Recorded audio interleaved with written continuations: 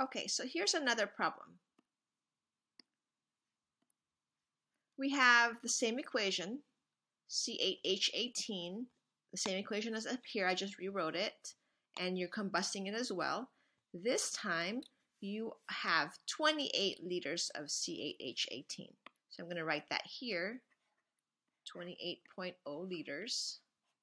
And you want to know how many liters of CO2. Okay, question mark.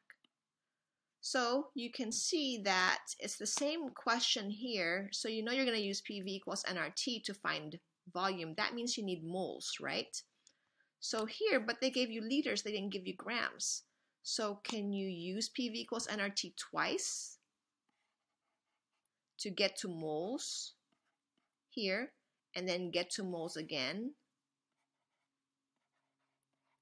and then get to liters that way? So you can do that. You can use PV equals nRT here. You can use PV equals nRT here. But I have a shortcut for you.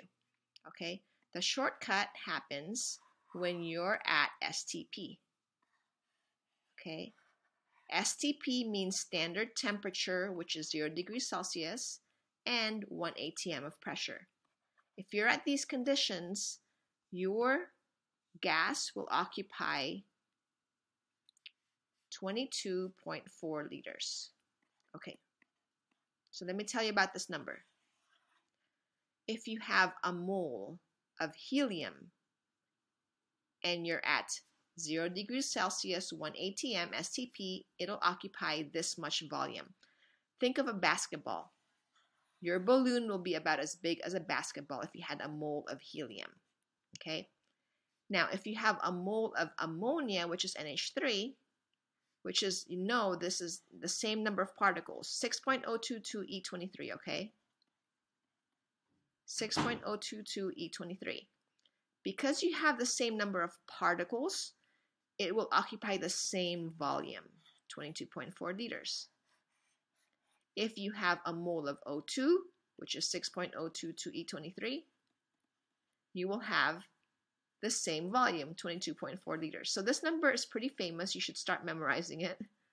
1 mole of any gas whatsoever, because they have the same number of particles, will occupy the same volume at these conditions. Okay, which means 1 mole of any gas is 22.4 liters, or 22.4 liters of any gas is 1 mole. So you can use this in your stoichiometry as a shortcut. Okay, let me show you how to do that.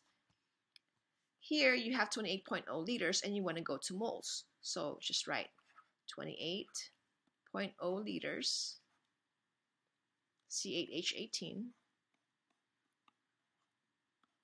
Okay, because you're at STP, I know I forgot to write it, but this is at STP. You have liters to moles. What is the conversion of any gas? This one is C8H18. You look down here. 1 mole of any gas is 22.4 liters. So 1 mole is 22.4 liters.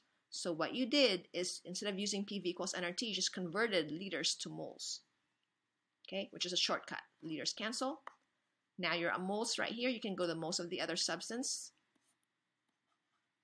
Mole C8H18 to mole of CO2,